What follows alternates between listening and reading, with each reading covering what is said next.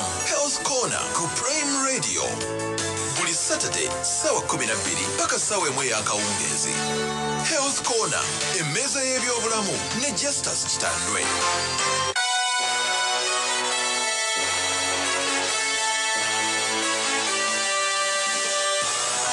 Buli Saturday akawungeezi sawa 12 mpaka 1 tosubwa program Health Corner, emmeeza y'ebyobulamu. Olina obulwadde oba embeera yonna ku bulamu bwo nga weetaaga amagezi ag'ekikugu, twegatteko ku mmeeza y'ebyobulamu nga tukuleetera abakugu okutaggulula ebyo ebikulemeredde. Health Corner, emmeeza y'ebyobulamu ne Justus Kitandwe ku Prime Radio.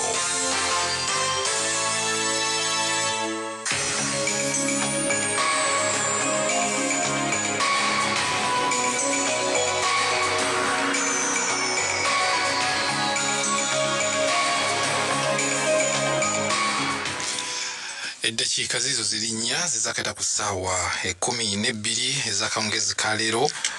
Weebale nnyo eddala otugoberera ku mukutu guno gwa Prime Radio 91.9 ne 94.6 oludda luli olw'e Masaka. Nze Justus Kitandwe akubuuza ku nti osibye otya nno. Weebale okugenda ku kkanisa okusinza omutonzi era naffe tugguse okutaggula ensonga ezitulemedde mu byobulamu. Tube Dr. Wilberforce Kabweru mu programu eno Health Corner ekutusibwa kwa naffe aba Rakai Community School of Nursing and Health Sciences ettendekero ery'abasawo nga libangula abayizi mu masomo gano Diploma Direct in Midwifery, Diploma Direct in Nursing, Diploma Extension Nursing, Diploma Extension Midwifery, bikwatagana n'okuzaalisa ate ne ku mutendera ogwa certificate. Ati okuwandiisa abaana mu masomo gano ku kyakwajja mu mwaka guno ogwa 2023 wadde gutuuse eno mu mwezi ogw'omusanvu. Okuwandiisa ku kyagenda mu maaso muyizi olereko okubanga wayita amasomo ga sciences omuli biology, chemistry n'amasomo amalala era n'ebisulo eby'abayizi abawala n'abalenzi gyebiri ku Rakai Community School of Nursing and Health Sciences. Ati okumanya ebisingawo osobola okukubira Omwami Serumoga Mathias ye Deputy Principal ku note 752 mukaga note 9399 oba note 777 mukaga emu 724 note mukaga eyo ya Priscilla Nakamya ye Principal. Mukubireko omanye engeri omuyizi wo omwana wo gy'ayinza okugendayo okusoma naawe kennyini osobola okugendayo n'osoma n'ofuuka mukugu mu nsonga zino ez'ebyobulamu. Twebaza Dr. Wilberforce Kabweru okuva wali ku ddwaliro ekkulu ery'e Mulago olw'obudde bwatuwadde emyezi kati giri 7. Tugenda yingira myezi 8 ng'ali wano ataggulula agatta amakulu ku nsonga z'ebyobulamu ezitulemye okutegeera mu bulamu obwafu obwa bulijjo ate n'atugattirako amagezi ag'ekikugu nsobola okutegeera era nkuwa obweyamo nti tujja genda maaso n'okuwuliza eyo gy'osinziira ekibuzo kyonna kyolina ku nsonga eyikwata ku byobulamu osobola nnyo okukituwa era n'olwaleero we tuli tukomyewo okwongera okutandikira we twakoma mulundi guli leero tutandika n'ekyokuyiga ekipya leero tujja kuba twogera ku Kokolo ow'emimiro, kansa ow'emimiro oluvannyuma lw'okumaliriza ebikwata ku kifuba ekitandikiramu obulamu nga Dr. byatunnyonnyola. Dr. Wilberforce Kabweru kasooke musaba akubuuzeeko twebe tuyinza okuyingira obutereevu mu programu ya leero. Mwebale nnyo okutugobera, mwebale nnyo okutuwuliza. Dr. tukwaniriza nate ku mpooza primary eyakawungeezi ka leero. Amina Sebo, balamusiza nnyo abawuliza ba Prime Radio gye muli monna era tubeebaza nti ekiseera kiweze nga mutugoberera era nga muwulizaganya naffe era tuli basanyufu okubawuliza era tusaba ebibuuzo byabwe mubiweereze bulungi tusobole obiddamu. Waawo Dr. tutandikirawo n'essaala tulabe bwe tuyinza okutandika. Tulina ebibuuzo ebyasigaira omulundi guli ndooza bwe tuyinza okukwata ku buno okkiriza tugende obutereevu mu kyokuyiga ekyaleero. Amina Sebo, atwewombeeke tusabe. Omutukuvu ayi Mukama Katonda tukwebaza kubeera nate tutambuzza engendo empanvu n'ennyimpi era n'otutuusa wano nga tukyali balamu n'otuyisa mu sabbiiti era weebale nnyo weebale ddala abalwadde weebale kubanyiga abo abatuvudde ku maaso katusabe nti bawummulidde mu Mukama waffe Yesu Kristo era naffe abalamu tusaba twongere obudde tusobole okubanga bye tukola ne bye tugenda okwogerako byonna bireeta obulamu n'essuubi mu bantu abalamu era bongere okuba abalamu bakutendereze bakugulumize era bakole n'omulimu ogw'okuba nga baweereza enjiri ye okutuuka olunaku olwo ffenna bwe tubeera naawe mu bulamu obutaligwawo ku lwa Yesu Kristo Mukama waffe. Amina. Okay.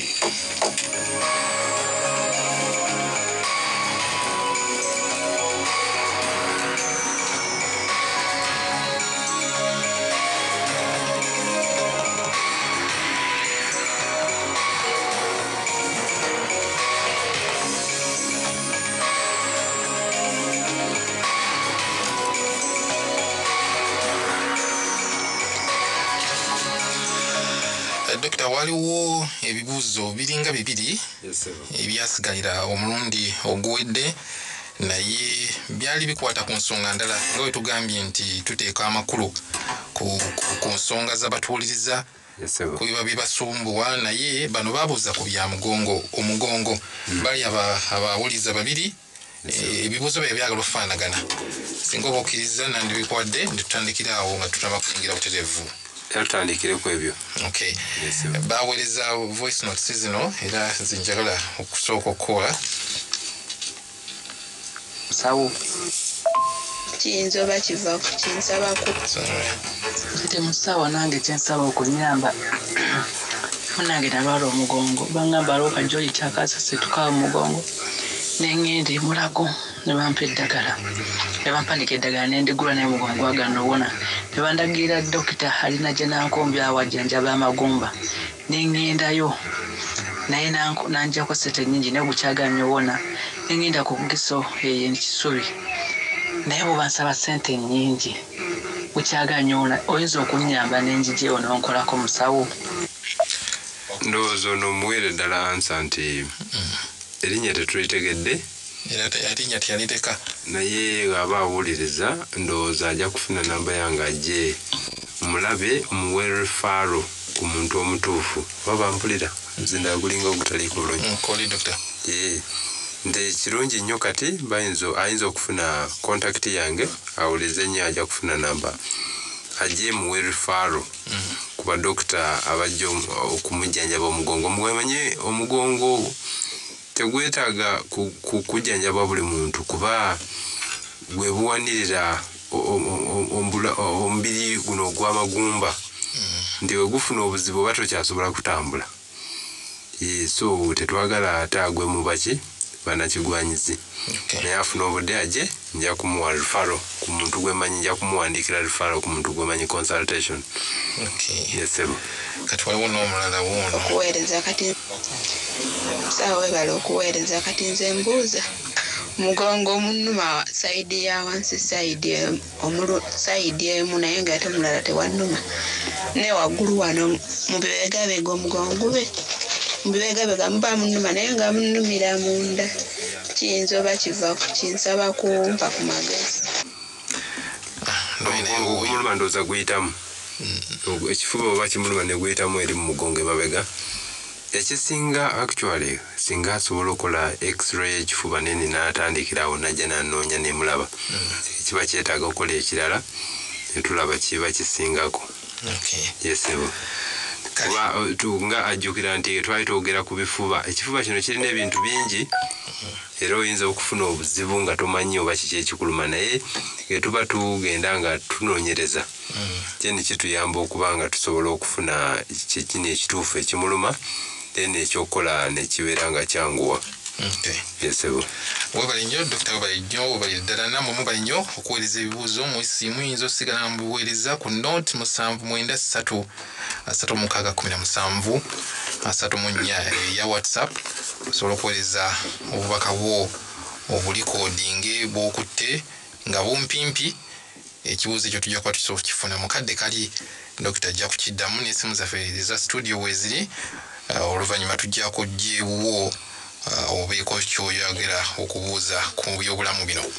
Dokita leero twagala kuyingira ku kyokuyiga ekipya ekiwayise kansa w'omumiro. Oba ekigambo kiri ky'oluzungu kinkalubira okwogera esophagus oba gut abasinga bagiyita gut naye gut eba nene ebuukira ddala ku mumiro paka wansi oba gullet ndowooza ekintu abasinga kyebamanyi gullet. Cancer of the gullet. Cancer of the gullet. Kakati twagala kutandikirawo dokita Kokolo oyo kansooka embuze ekibuzo ekigazi ekiri geno. Kokolo oyo yatya ndowooza kito entry point mu kyokuyiga kino akawungeezi ka leero. Kokolo ow'emimiro kansooka eŋŋambe nti kituyiteko ku kyebandiisa epidemiology nti disease pattern eno etambula etya mu nsi yonna. Tujja gamba ye kansa w'emimiro yalinga alabikira mu myaka 67 edda. Naye kati abantu abasinga bali mu myaka 4 abamufuna. Era nga omwana omuto gwe n'akalabako ekyasinze obuto nga nze nange nze mulaba yalina emyaka 17 era nga alina kansa ono ng'atambudde. So 17 years. Kitegeeza nti avudde waggulu myaka ejja waggulu agenda kaka ekyo kiba si kirungi.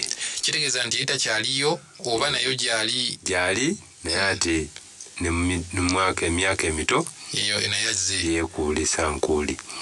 Era tugamba nti is the 6th commonest cause oba 6th commonest cancer amanyiddwa oba 7th actually y'ow'omusanvu okuba omuyitirivu mu nsi yonna. Akwata ekifo kya musanvu. Naye ate naye mu kutta abantu akwata kya 6 6th commonest cause of death. That's globally mu nsi yonna. Naye mu third world countries Uganda mwegwa it is the 4th commonest cause of death. Ndowooza ekitegeraganya mu nsi yonna wa musanvu namba 7 mu kuleeta obulabe mu kutta namba 6 mu nsi zino ezikyakula nga Uganda ekikwata ekifo kya 4 okutemula abantu. Yesebo ekyo kiba kya bulabe nnyo si kiba kyangu. Era bagamba nti highest rates ziri mu Eastern Africa. Omuyina Uganda ddala. Kati abana Uganda era kati kamba we statistics ekliniki gyenkulira emulago oba ward yenkulira ndowooza 3/4 kiringa abalwadde 7 3/4 busatu byakuna abalwadde 7/5 ku 10 bendaba ku ward yange abasinga balina kansa waki w'emimiro. So yekino ekinyusi abantu kyebateeka okumanya. So in Mulago 3/4 of the patients that I see in my clinic, the CTS, tujita CTS clinic, they are mainly cancer wa mumiro. Neni ebirala nebeera 25%. So kiba kikutegeeza nti omuwendo gw'abalwadde gwe tulaba munene. Ate ekijja okwetwenyamiza nti abalwadde abasinga bajja nga bali mu stage esingira ddala okujja stage ya 3 na ya 4. Era etugamba nti abo baba bayiseewo oba bali late. Ziba stages mekolo. Zi stage 4. 1, 2, 3, 4. Early stages, stage 1 and stage 2 are early disease nti oba bwakatandika stage ey'okusatu n'eyokuna oba butambudde. So abantu bwe baba bawulirize n'omutima olwaleero kuba engeri buno obulwadde bwe bujjanga bwakusaaga ne bubeera nga buli serious.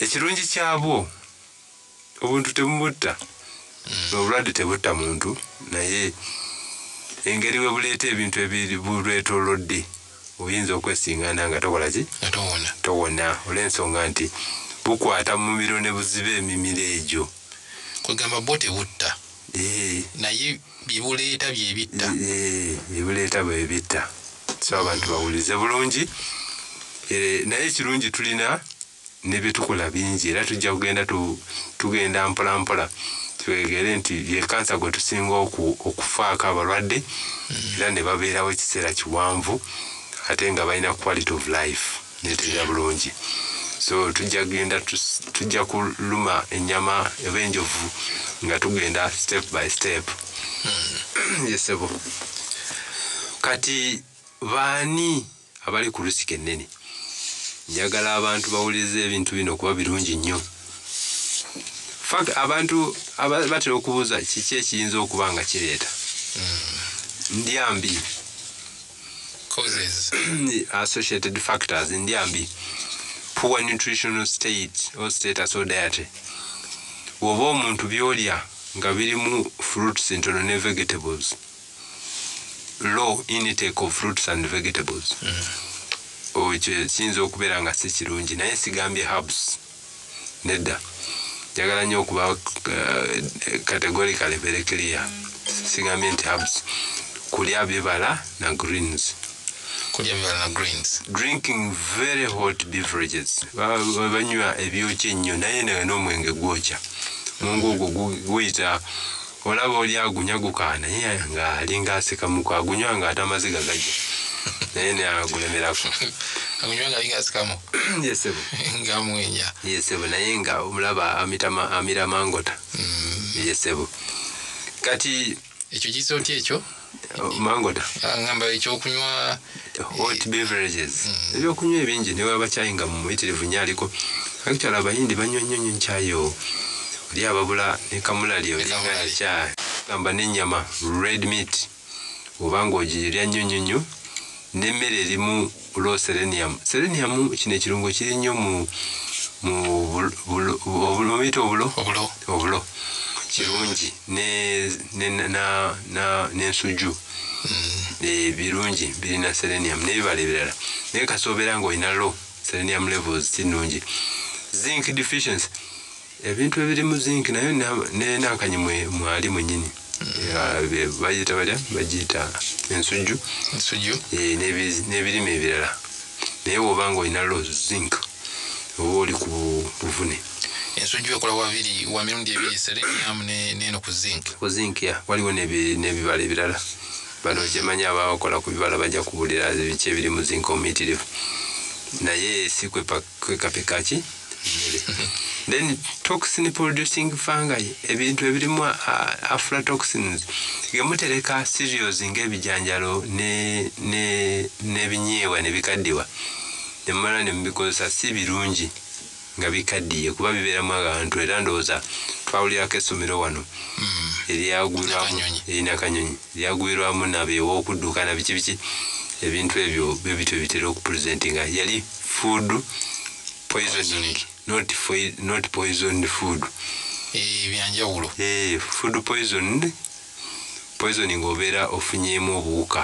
obutali bulungi ne bulwaninga okuddukana n'okusesema mu lubuto muno whereas poisoned food eba ndala abantu gye bamanyi yeta abantu so enjawulo yaliwo ne police ekyanoonyeza naye nga kyero tulowooza kyekyo toxin producing fungi yes mwe muli emmere entereke embi ey'empeke yesebo so empeke zonna kasiba ya mpeke oyinza okwesingana nga yo tejja kuba nnungi ne poor oral hygiene ombanga temutereza mulungi mimwa temukiringa bulungi ebintu ebyo bimumira oluusi nabyo bibeera ne bigenda ne bitandika okukosa emimiro egyo for sometime kiseera ekiyinza okuyitawo akaseera ne wesingana nga ofunye obuvune n'ekirala kye bagamba caustic injuries twazoogerako wano nti nga bino nankanyona amazzi agakola sabbuuni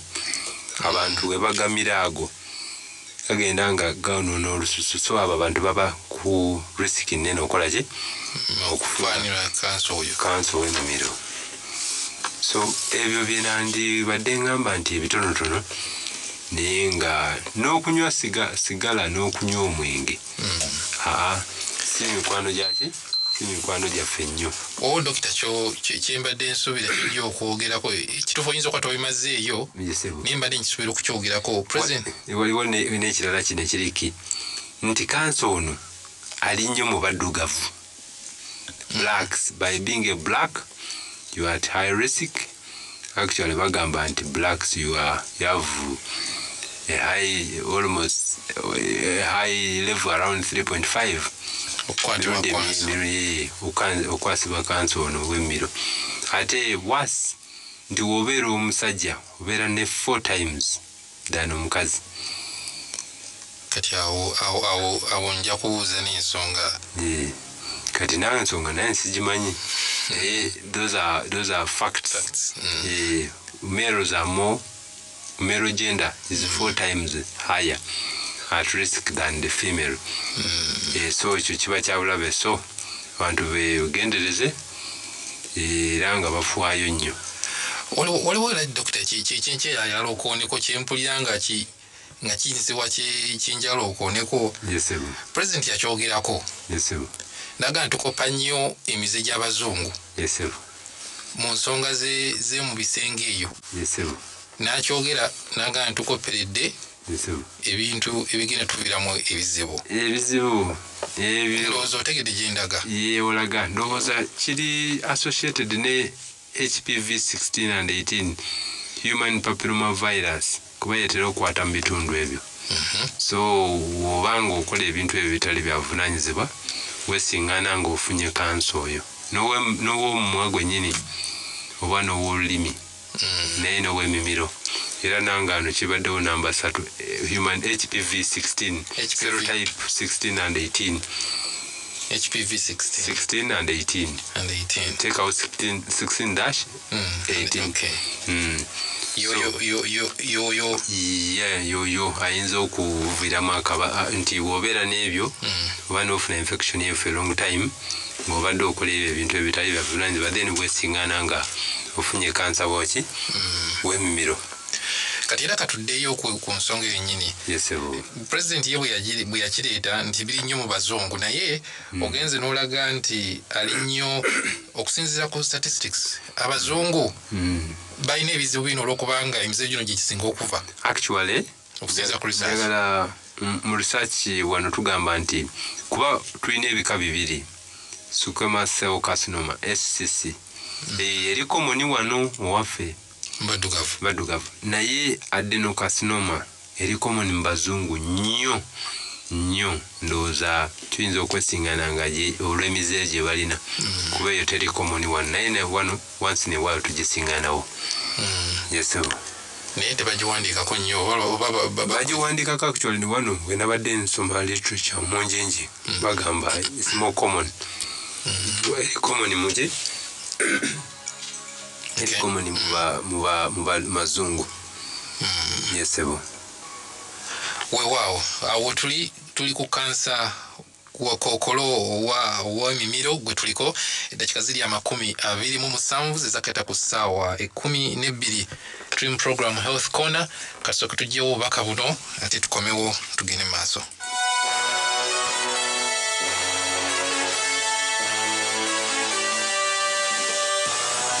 Buli Saturday eyakawungeezi sawa 12 paka emu tosubwa program Health Corner emmeeza y'ebyobulamu.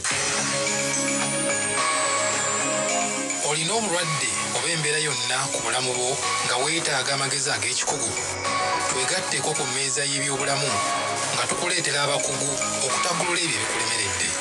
Health Corner emmeeza y'ebyobulamu ne Justus Kitandwe ku Prime Radio.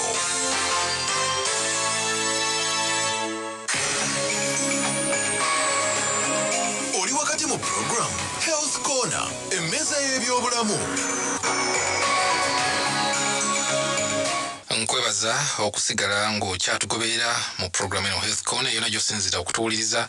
Oyinza okuba oli bweru wa ggwanga lino weebale nnyo bali ddala okwekumira ku 91 akatonyeze mwenda fama Prime Radio mu program Health Corner je ujjakaawo ojja kufuna omukisa ogogera ku ne doctor ku nsonga yonna totya tuyinza okutujogeddeeko tuyinza okutwajoyako emabega ojja kujeeta bulesi Doctor Jakubanga asobola okujjanganga n'okuwa amagezi ge weetaaga osokweza obubaka obulikodinge ku note 793 36 17 34 nga bumpimpi ne ku note 78 5 emirundi 3 38 obubaka butujja kufuna. Doctor tumaze okutema okukola ennyanjula otulaze biki ebiyinza okuviirako omuntu okwongeza emikisa gye ejjokwatibwa Kokolo ono ow'emimiro. Yes, nga tumaze okutunulira ebivaako ebiteeka omuntu mu ntata y'okwatibwa Kokolo ono. Yes, wawala tuyinza okuyingira mu byenda by'ekyokuyiga kino. Kati katwogere ku ki katulabe ku omulwadde tutegeera tutya nti afunye obulwadde buno oba kyetwandise signs and symptoms oba clinical presentation nti ekisookera ddala olwo ngali mu stage ki kuba twaze stage 1 2 3 4 katugambe nti all stages stage 1 stages 1 ne 2 ziyinza okuba nzibu za kutegeera olw'ensonga nti omuntu ayinza okuba asymptomatic nga talina kyalaga naye njagala kwogera kati ku ezo stage ey'okusatu n'ey'okuna ng'afunye ne complications. Stage bayita terminal cancer. Terminal cancer ye 3 and 4. 3 and 4. The late oba terminal. Okay. Yes. Naye terminal nga ayingiridde n'ebitundu ebirala tujja kulabako ebitundu kibyatera okuyingirira era tumanya tutya. Yes. Era ndowooza wenaaba njogera ku bubonero buno era ndowooza tujja kuba tulaba engeri butulaga engeri gye bweyoleka. Yes, sebo. Jamaiso doctor. Kale sebo. Kisookera ddala kyetwandiise difficult in swallowing. Obuzibu mu kumira. Oba mu foot kye bayita dysphagia. Era otegeera otya ng'omuntu agamba nti n'obuzibu mu kumiraako asooka nakugamba nti mbadde ndya bulijjo nga si complaining. Emmere eno yetugaaya solid food naye ekiseera kyatuuka nga nteekwa kugigaaya nnyo n'embikaminga semi solid nesobola okuyita mu mimiro nga njigaayiza ekiseera kiki kiwanvu era we bigenda nga byonooneka nakugamba nti ate njongeramu n'okuba nga nywerako amazzi nga amaze okugaaya ekiseera kiwanvu nenywerako amazzi n'eryoka egenda mpola mpola ng'oluusi akyusa n'eki n'ensingo n'eka mpola mpola. Worst stage ya dysphagia oba okufuna obuzibu mu kumira oyinza okuba stage 1 paka ku 6 1 to 6. Stage ey'omukaaga onaakugamba nti n'amalusu sikyagamira naye nga kola ki nga wanda awuzibwa. Yes, nga tegakyagenda kiba kitegeeza emimiro gyakola ki gifunye ebisi yazibira ddala ne giziba tewali na malusu gakola ki gayita kati awe tufunira complications endala nga tujja okulaba. So dysphagia oba stage 1 to 6 oba 0 to 5 kisinzira bitabo byosoma naye stage esooka 1 to 1 si ya bulabe ennyo 6 oba 5 abo wanda buwanze kitali kirungi. Ekiddirira bino byonna kuba kiba kitegeeza obuzibu mu kumira litwala bagamba simira tukyawule bulungi simira kaliwo ebyokumira bigaana nava ku mmere takyasobola ebyokunywa bugi mata takyasobola kati n'amazzi tegakyagenda n'amalusu tegakola ki tegakyagenda. Tetugamba nti buli muntu ajjana bwati oyinza n'okugamba nti mpuliranga akakola akali mu bulago naye tegavaawo newemmira amazzi nenkola ki tekakola ki tegagenda oba olinajja nga tetawali kyayina naye nga gamba nga tukati tugenda ku birala. Ekyokubiri weight loss eno erimu yanjawulo ya bika bibiri. omuntu ayinza okuggwaawo olw'ensonga nti talya alina ekizibu nkumira so automatically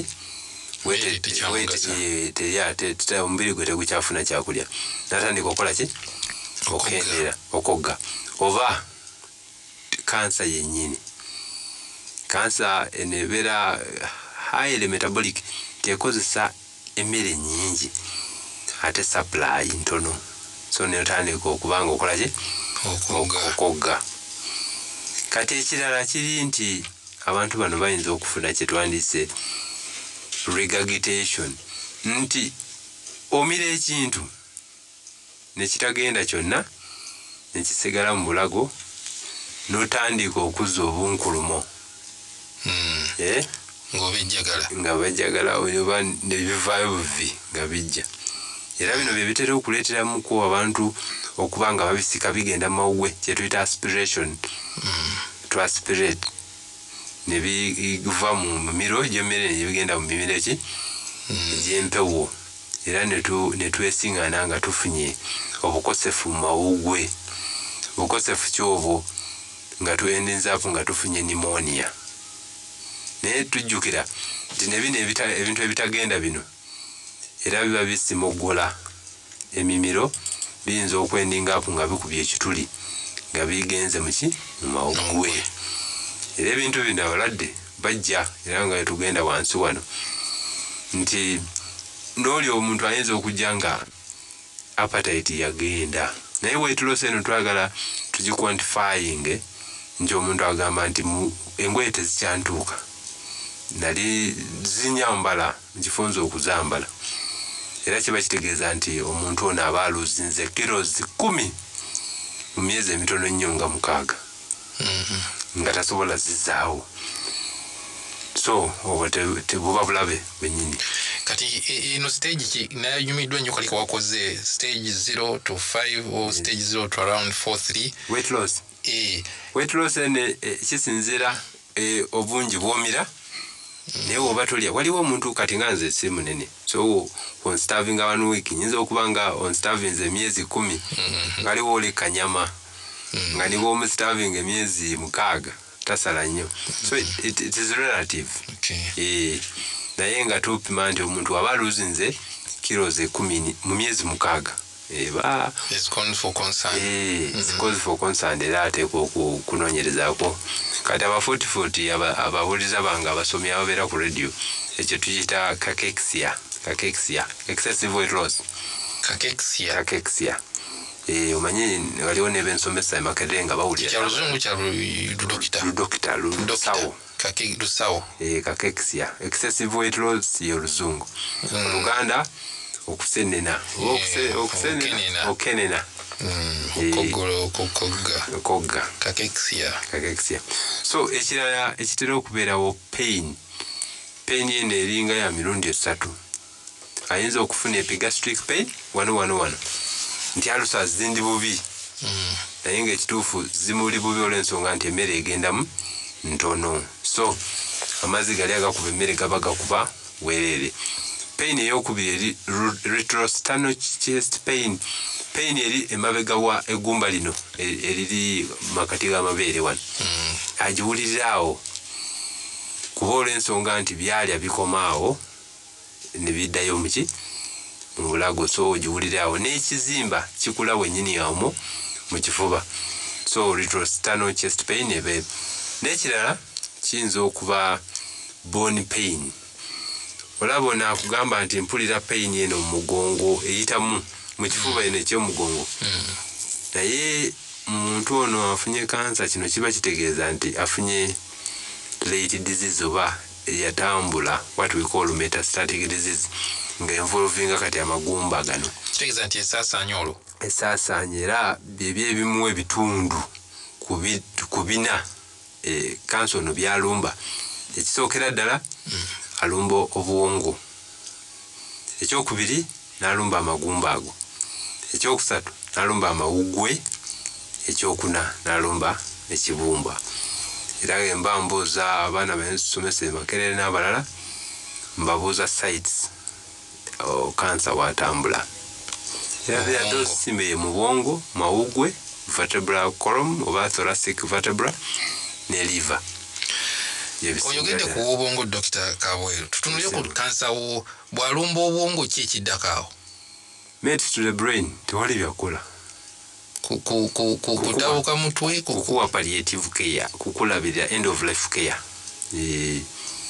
Tugenda kusoma kiri naye tujja kugenda tujja binyola kubanga tunabanjogera ku management. Nera ojja kumbuuza ku metastasis ezigenda mawugwe tukola ki kyotegeera otya mu kibumba okola ki tugenda tujja kubanga tubyogerako.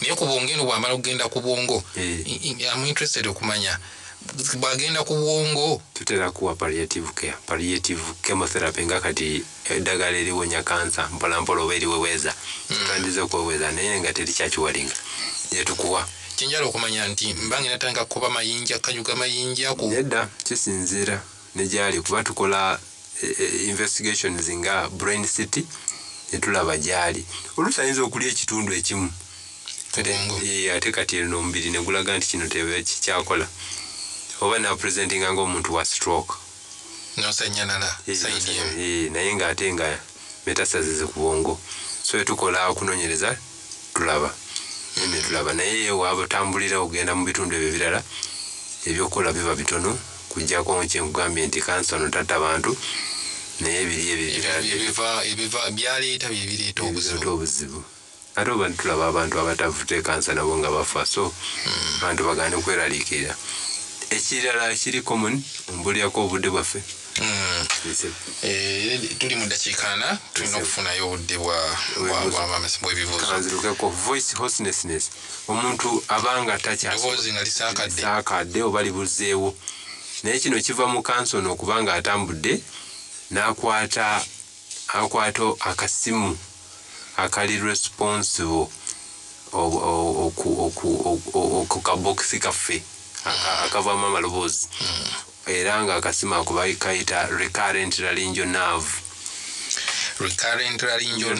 ye supplying yaka akasimu oba nerves ye supplying vocal cords kikandise akabokisi kamaloboozi so ekabanga kanso nakalidde omuntu oyo eddoboozi litandika okukyankalana nebeera nga rediyo etali muki manda esebo era ebiseera ebisinga ebintu bino bibeerawo bino erugamba oba bone pain kansa atambudde biki tutera okugamba abasawo tulugamba muri futi nti kansa ali inoperable tosobola mulongoosa kumumalayo so tuba tetutawaana kulongoosa kujjako nga tusalako obusazi kudibalukinga naye kutikendeza ku buzito naye tuba tetukyayinike tusala buli tusala waliwo ki kansa oba ogenda kunafuya obulamu bw'omuntu mangu ntandika kunteekateeka kuteekateeka nti ogenda kubeera bwoti ne bino nga tetukyabiziiza bikuyitirira.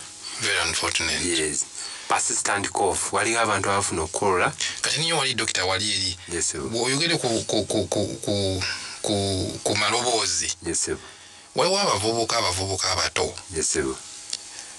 abayimba akapera era kanyumira nnyo obanze anti siri muyimbi kati nze nkayita kapera abavubuka nabo mbamanyimba abavubuka abayimba obupera naddala wano kugamba ekyo banyoola eddoboozi kati gwe ne boogenda mu kisenge n'olinyoola emirundi nga 10 ng'ola terivaayo naye ye ng'alinyoola kugamba ndaba obuzibu bw'okunyola eddoboozi nate ne terivaayo n'oliwulira singa agenda mu mbeera efaana bw'etyo tewali buzibu buyinza kuvaawo tewali naye kati njagala ku ndooza kankuzeeko emabega waliwo omubaka wa parliament gwe twafiirwa Jozi Kyanjo yes omanyi nga yafuna ekizibu ekyo abantu ne boogera bingi naye oluusi ebireeta eddoboozi okuvaako si butwa bwonka nga balowooza naye omuntu ayinza okuba ne kansa wali awalala n'atambula na-involving ekitundu ekyo naye okuba abantu batya nti munnange yali empindooza yali ayogera kazindalu obutwadde bumuyingira naye oluusi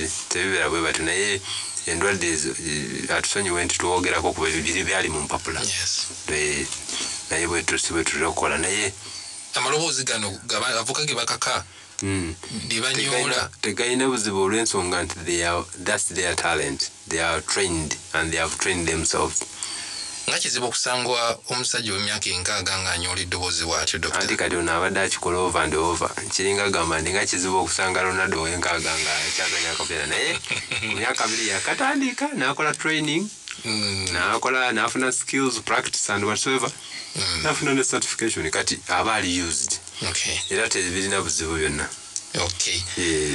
Dr. njala kutaaba amasimu bano simanyi oba oyinza okunzikiriza. Tuyinza okukkiriza kuba ebimu tujja bitagula nga tugenda nga tulaba ku stages. Tuyinza otandikira olwaleero sebo. Kale ku 07820600805 07026550601 weeza obubaka obukwate ku maloboozi obumpimpi ku note 79331617 ne ku note 785 emirundi 3 nawo osobola okusinikawo obubaka bwo tujja kubufuna mu bufunze. Hello Sebo. Wangi Sebo. Wami kitambe ne Dr. Kavuyo mwe bali nnyo okuweereza. Sebo bali okuwuliriza. Ono Jimmy esinzidde Wakiso. Yes Jimmy.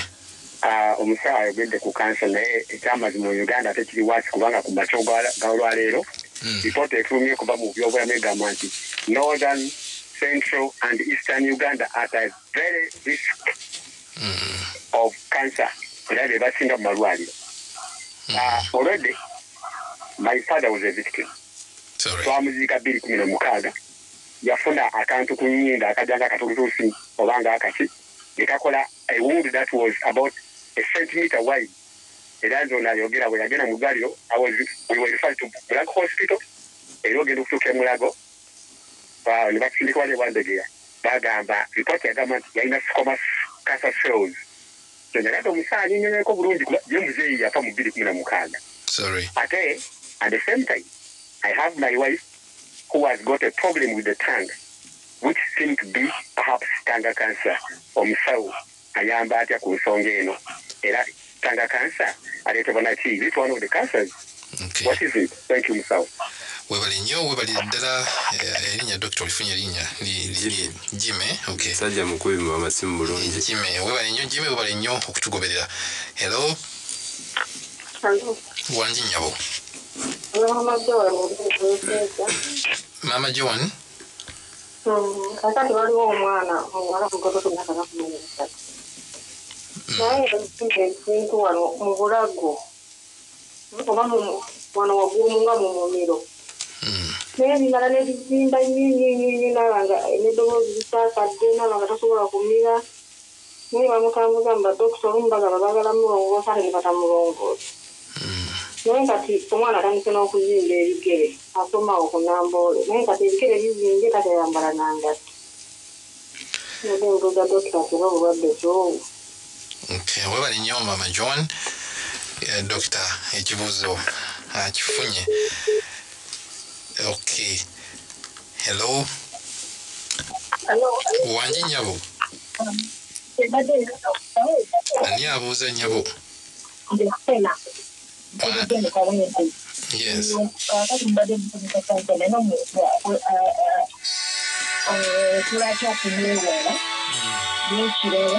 Badde njagala kumanya nti omuntu oyinza ogenda ne bamukerera kansa oba walina okubeerawo eddagala nti ebirwadde bikizibwa ekityo ogenda okumukerera oba omuntu ayinza ogenda nagamba nagenda mu ddwaliro nagamba nti njagala kufuna body check ne bakugamba oba kerera oba kiwumba oba kigo oba kiki kisoboka. Webali nnyo webali ddala erinnya eryo sirifunye Stella. Stella kati Dr. tuwulize kukwanaawuliza obubaka buno ku malowoozi obubaka buteeka okuba nga bumpimpi kati tutandike n'otulabe.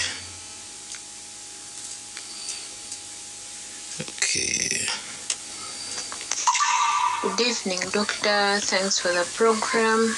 Oluganda luntawanyamuko katono. Munzikirize ngwesemuko ku luzungu. I have a skin infection that I've battled with for around 5 years, and I've visited several dermatologists.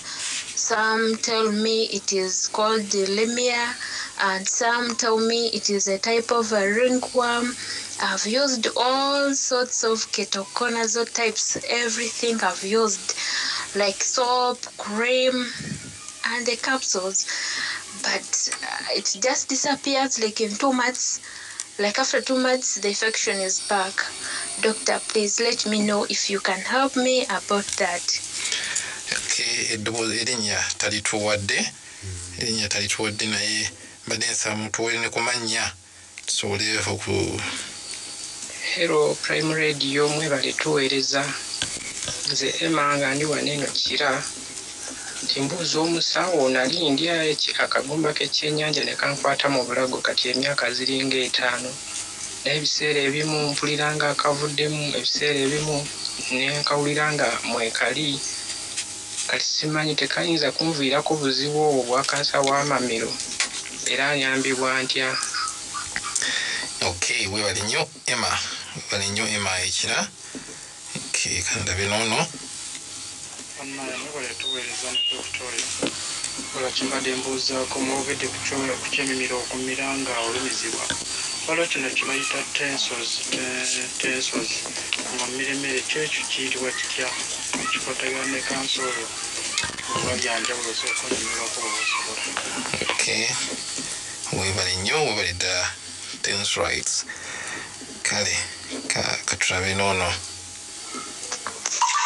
Good evening, Doctor. Oh, no. Okay. Doctor mwebale kutonnyonnyola ono Evelyn Anne Ematoga. Kakati Doctor, nze nina obuzibu mu bulago like wano bw'oyasama nga tonnabatuuka eri gy'omirira mu sides muneeno mugira okuzimba ne mufuna n'obuntu obweru naye obuntu obwo lumu nafuna chance ne kavaayo nga naye nga kawunya.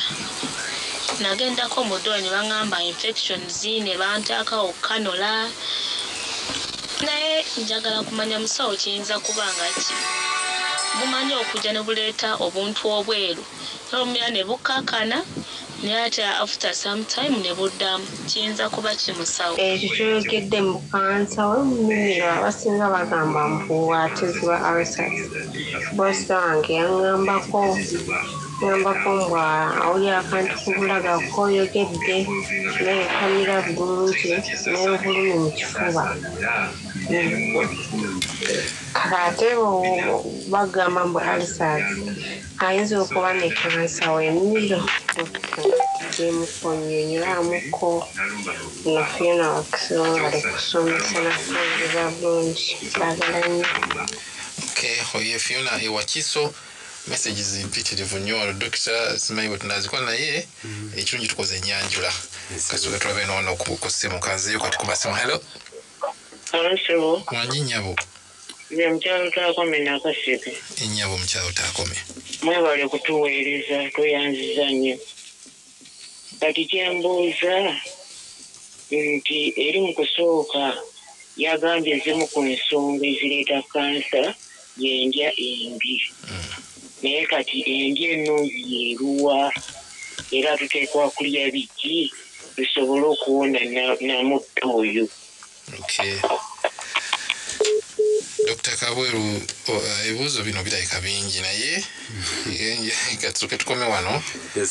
Tujja kubikwata. Ebirala nja bikwata bwe tuba tetukuzeemu tujja kutandikira ku Saturday ku Sabiti ejja mu program health care ebibuuzo ndala biyitirivu ate bakyaweereza naye rest assured tujja kubiddamu. Nja kubikulekera obikuŋŋaanye kuba gwe program manager otu directing bulungi tubiddemu next week. Doctor, tusigaze eddakiika zizo ndaba ziri 7 medicine ate bwekuba lyawo mulengeddeko twagala kukozesa eddakiika zino tulabe ekituyinza okukolako. Era ngenda n'ebibuuzo 9 wano ku lupapula kanziruka emisinde naye eddakiika 7 zijja kuba maze. Okay. Tutakome nakaseke. Risk factors. Abuuza balanced diet or good feeding. Nja kufuna time abantu mbanyonyole good feeding. Ebeeramu ebirungo ebyomusanvu ng'eriko emmere ezimba omubiri neebeerako emmere ereeta amaanyi carbohydrates proteins naye ng'ogenda ererako minerals, vegetables ne fruits n'ebirala. N'amazzi gennyini nago ga bulungi biringa nankanye 7 ebiri constituting a balanced diet naye nja kufuna obudde tubyogerekoko. Ekyokubiri si esophagus oba ulcers. Fiona Wakeso. Ekituufu nti nja kwogerako ku kansa w'emimiro ono alabika atya nga tukola endoscopy. Kiba kiwundu, kibanga kikula, kintu kikula oba kibaki. Naye ulcers, waliwo ulcers zibeera nga ulcers nga teziri malignant. Ulcers nga si za kansa. Naye kansa w'emimiro ono abeera ne ulcers nga ekiwundu. Ulcer kitegeeza ekiwundu nga kiwundu actually tukijjako akanyama ne bagenda ne bakasuma lab ne tutegeeza nti kino kye mumpeereza kirimu kansa oba tekirimu. So ebiwundu byonna they are ulcers. Era kisinziira ku level. Naye ndowooza waliwo enja okwogerako ku peptic ulcers nja kuzaano nzogerekoko ezikwata abantu ne zibatwala nga kaguddeyo. Evelyn Ann Matuga agamba yes, alina tonsillitis oba tonsils enlarged. Naye nja kumugamba alabe ba ENT surgeons block G emulago erina biba ENT surgeons aba mbuze anoonye mwerufaro bajja mulaba bamulabe. Ear, nose and throat surgeons. Yes, tubalina bungi ekitongole kikola Monday to Friday, ward ekola Monday to Monday. Era ali most welcome. Ward eri ku 1A and then ENT clinic eri ku level 5 block G. Clinic running up for 5 days Monday to Friday. Yes, painful tonsils ono abadde agamba oba tatuwadde linnya. Ono yabuuza kana kavayo era yabuuzaako n'ekibuuzo ndowooza emabega kaawo. Naye ng'oluusi hygiene etuba tusenya abantu bamanye nti zikeya we need to take okugagolinga okuteekamu amazzi n'ogeberanga ogasambasambaawo okumimiraawo ne gavaayo obuntu obwo n'obuwanda ng'omaze okulya ku makya n'olweggulo. Kiba kirungi nnyo. Kiyinza okutaaza ebintu bingi kuba waliwo obuwagamiro bungi. Mmere weyinza okuwagamira nga yeyinza n'okuva ng'evaako okuba nti bafuna eyo infection frequently. Yesebo oba yinza okuba nga wali akamere ne kavaayo nga teyali mulwadde nga kamere kavaayo. Kaluwawaawo awo kukyaliwo otunulayo eri munankanye etwalinga abaana bato nga twegugamu n'olaba akamere eyo. Waliwo emmere weyinza okwewogama ate webeerawo ekiseera ne kiyitawo erwazaawo era n'owulira nga ewunya. So tewabeerawo nnungi. So kirungi nnyo okubeera nga practicing oral hygiene. Mwagino n'ogikuuma nga mirungi. So n'oyo alina painful tonsils or tonsillitis naye ajja kulaba ba ENT surgeons. Abanga bambuze anoonye nja muwandiikira referral abalabe. Emma Chira FB bone yafuna foreign body fish bone. Kati fish bone yena yinza okuwalako akawundu ne kabeerawo. So sometimes emmere wegenda owulyanga akaliwo nenga tekaliwo kye tuyita pointing sign nti okawulira at a particular point and you can even point there ng'akuluma. Naye oyo ajja kuba alaba ba ENT bayinza okukola kye tuyita esophagoscopy. Bajja kutunula eyo mu miro bagende balabe oba atulabe ife ba surgeons and we do esophagoscopy esophagus batunula yandibadde ndowooza gullet batunula mu gullet mu mimiro egyo ne cameras bagenda batangaaza nga abatangaza bagenda ku mwezi. Ne bamala ne bakuwa ne results ne bakubulira kye basanze.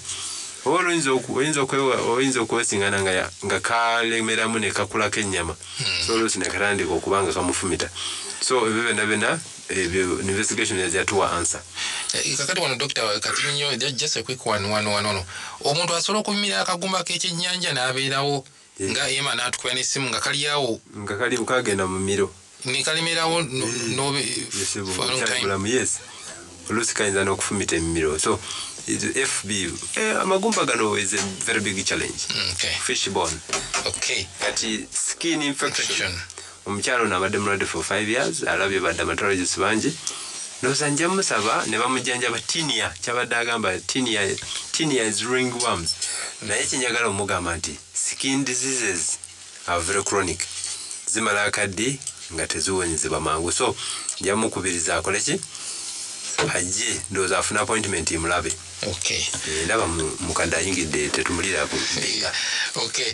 Stella agabuuza nti twinza ofuna regular check up okebera Yes, Stella aba ayagala okufuna regular check up.